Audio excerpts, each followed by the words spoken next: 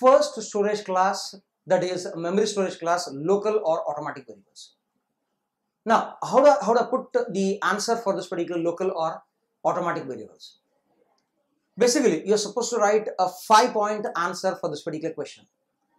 If they ask you to describe a specific this storage class, then you're supposed to put 5 points. That is the definition, the scope, the life, the initial value, and the keyword which is used. I'll say about this in the subsequent time. Let's first see what exactly mean by a local variable. Now let's take up a simple scenario. Assume that I have a main function and I have a function, say f1. In this main, I will declare a variable as int a. Now answer these questions. You can answer these questions virtually. Let's understand how good you have understood the previous functions bit. When I say int a, this a is used in this particular main. Suppose if I call a function f1 and in the later part if this f1 uses variable a as a 20, will it be a valid instruction? Will it be valid?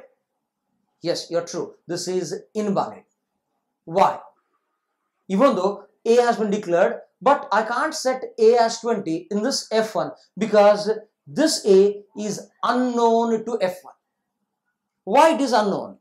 Even though there is a declaration. Since the area of declaration is within the main, I'll say this a as an unknown variable for f1. So a is now a variable which can be used only in this particular main, hence we call this as a local variable. So a is a local variable which is used only in this particular main but can't be used in f1. Suppose if I had defined a variable as int b in this particular f1, then can I use this particular b in this main? Suppose if I set b as a 1, will it be valid instruction? No, this is again invalid. Why? Because the variable b has got a visibility only in this particular f1.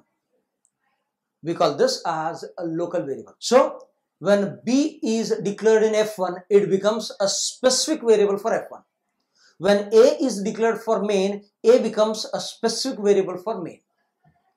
A variable which is declared, which can be used only for a specific function, we call that as a local variable. A variable which is declared or used only for a specific function is said to be a local variable. Now, this is also called as automatic variables. Why automatic? Why automatic? Because this variable is created at the beginning of main and destroyed automatically at the end of main.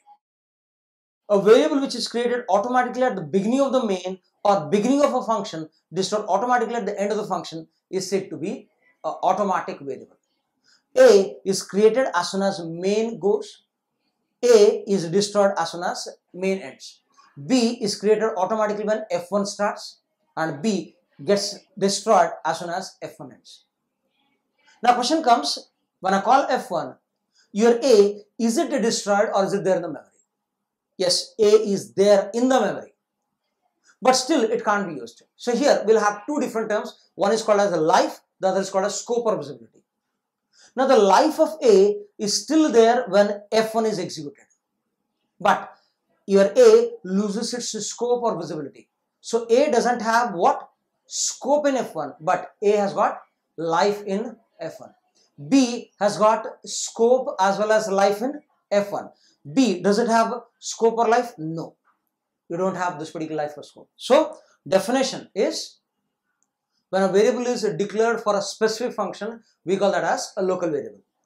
Automatic variable, it says that you can, a variable which is created automatically at the beginning of the function and destroyed automatically at the end of the function is said to be automatic variable, right? Okay, so life, when a variable life starts, when a variable life ends, a variable life starts at the beginning of the function, ends automatically at the end of the function.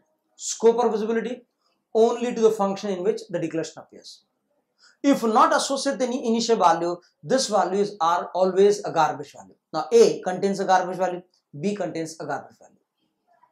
By default, every variable is auto if not associated with any storage class. So I can have a storage class as say auto, auto. I can declare variable as auto space int space a. Or even int b is declared even though there is no keyword. By default, this will have a keyword called as auto, auto int b. So we'll have a storage class called as auto by default for every variable. So the keyword is auto and the initial value is garbage value. Now what are the terms which I spoke? All these definitions have in place for you. Let's understand these terms, definitions. So the 5 points which are stated are definition, scope or visibility, life, keyword and initial value. Let's first place the definition. It says a variable that is created automatically when a function or a block is started and is destroyed automatically when the function or block ends is said to be automatic variable. They are also called as local because they cannot be used outside the block or a function in which the declaration appears. Scope or visibility, within the function or the block in which the declaration appears. Life starts with the block or a function, ends with the block or a function. Keyword is auto and initial value is garbage value. Right? So you are supposed to put these 5 points as the answer for explanation of this particular storage class.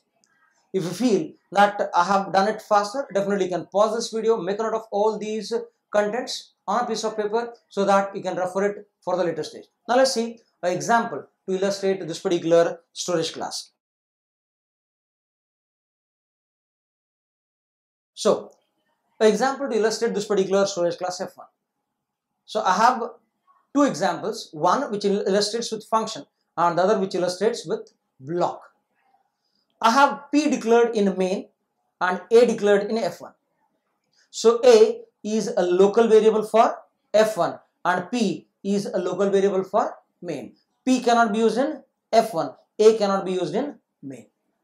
You will find a keyword called as auto with A but no keyword auto. It doesn't mean that this is not having a storage class. This is again auto itself. Let's see with the block. I'll have a block at this place. I've declared P with a 10 outside the block. I've declared one more P with a 3. Within this block, whenever I use P, it will always give me value as 3. Once I quit this block, inner P is going to be destroyed. So at the end of this, your P gets destroyed. Outside this, your P will be still alive and this P will be always using a value called as 10.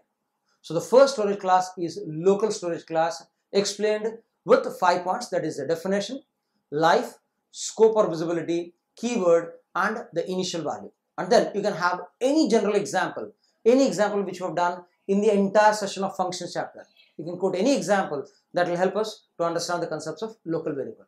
That is the first storage class, that is local or automatic variables.